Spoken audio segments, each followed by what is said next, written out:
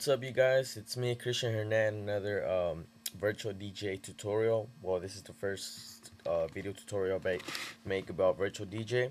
Well, today I'm going to be showing you how to connect your microphone correctly.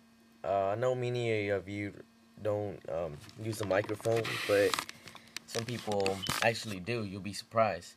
For example, you can see my microphone is already activated here. You can hear my voice. But for example, there's many people who disinstall Virtual DJ because many Virtual DJs already come with the microphone, and when some people install Virtual DJ, they don't have the microphone option, so they think it's another version, but it's the same thing. So, all right. So for example, when you open up your Virtual DJ, it's gonna be in default. Like for example, it has nothing. You don't see the microphone thingy no more. So what you want to do is go to settings, and after that you go right here where it says none. You head over to the advanced setting. Alright, after you do that, click here, and now you're going to click on mono. Alright, after you click on mono, alright, let me just get this. After you, or for example, it's like this, right? You click on mono, and after that you'll have two new blank sheets of paper, or whatever you want to call them. We're going to, this is really important. You always have to put master. Some people just go to microphone directly and it's not going to work. So you got to go to master, and you got to put mono. What mono means is to head to this deck and this deck right here. Because if you just put left, it's going to head to the left, and if you put right, it's going to head to the right. So just put mono so you can hear on both sides. You got to put your internal. Well, in this case, I'm using Mac, and it's the built-in output. So after that, now you click on your microphone and you click on mono so you can hear on both decks. And for example, I am using a Logitech USB microphone that's portable. So as you can see, I have other microphones, but this is the one I'm going to be using right now. And this is my input one, so that means it's USB. So you just put OK, put apply, and OK.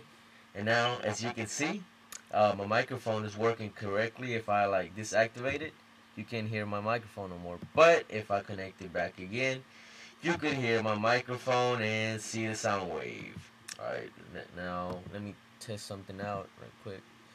I have like shitload of skins. Let's see. Let me try one. I have a lot, so let's see.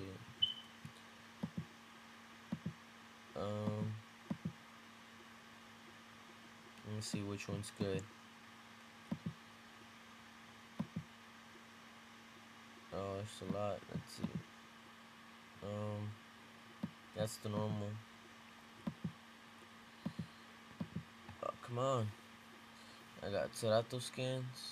I don't know. I'm gonna try this one. So, this is my first time using this kind of skin, so bear with me. Now let me look for some music. Things and users.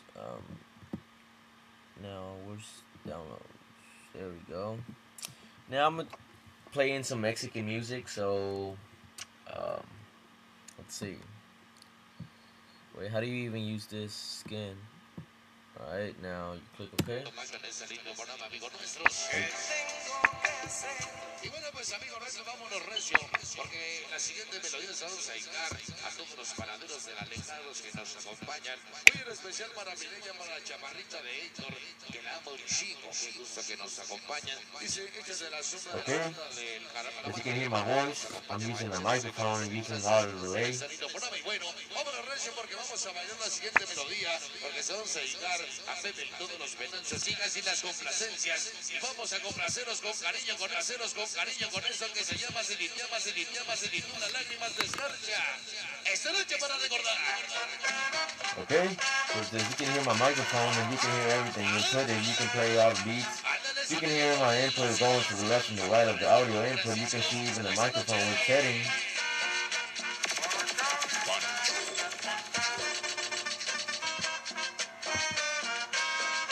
Mira cómo dice. Esta noche de la iglesia Colonia Caracol de los mejores bailes. Uh-huh. Well, that's it. Well, guys, there you have it. This is tutorial, works for both Mac and Windows, and I'm gonna make a tutorial later about the effects because alright, I'm gonna show you something right quick. So alright, as you can see, where's it at? You have to go to your documents and go to virtual DJ. Right now, your plugins, I have like a shitload of plugins, but as you can see, they're all, well, for example, here's the plugins. You can see I just have these, right? But in reality, I have like shitload. Like, you can see all these plugins, right? But the problem with Mac is this .dll is only for Windows, so it's not gonna work on Mac. And as I have noticed, it only works with uh, .bundle.